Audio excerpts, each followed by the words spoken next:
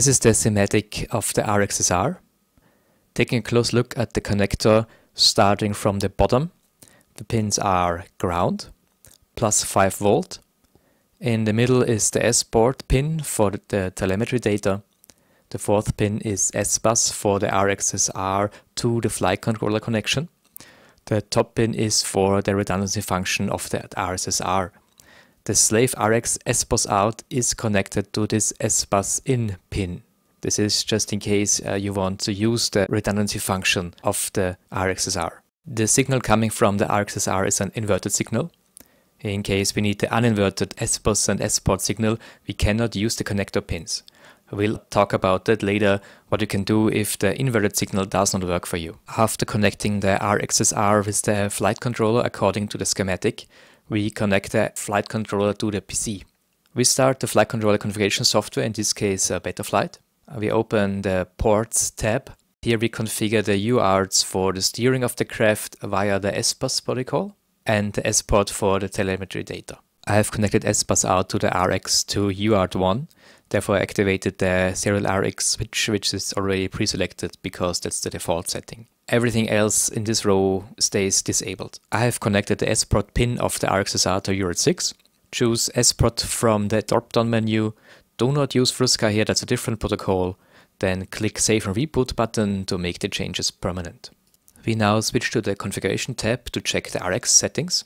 In the receiver section, we make sure that the serial-based receiver is chosen from the drop-down menu and the SBUS protocol is chosen. We make sure that in the other features section, the telemetry switch is activated, otherwise the TX will not receive the telemetry data from the flight controller. Press Save and Reboot to make the changes permanent. To verify that everything is working, we change to the receiver tab and move the levers on the remote control. The bars in this tab should move accordingly. Of course, the TX and the RX have to be bound, and the TX has to be configured for this to work.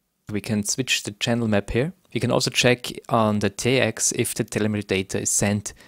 If everything works fine, we are good. If nothing happens, it could mean that the remote control is not configured.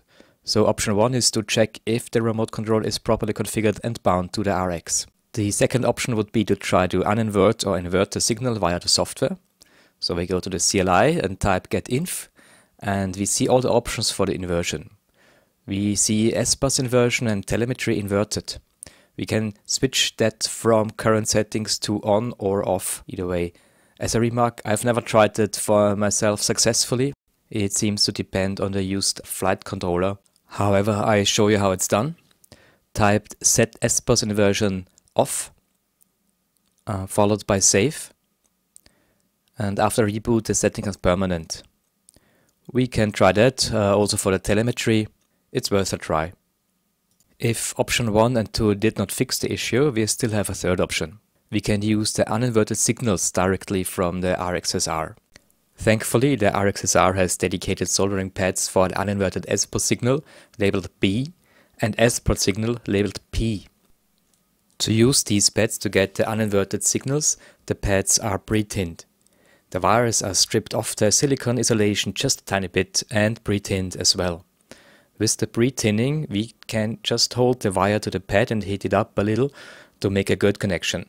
So there is no additional tin required. To make it even more robust, put some hot glue on the connections and cables, and at the end put heat shrink over the R-XSR. This should do the job. So I hope that works for you. If you have any questions, feel free to leave a comment.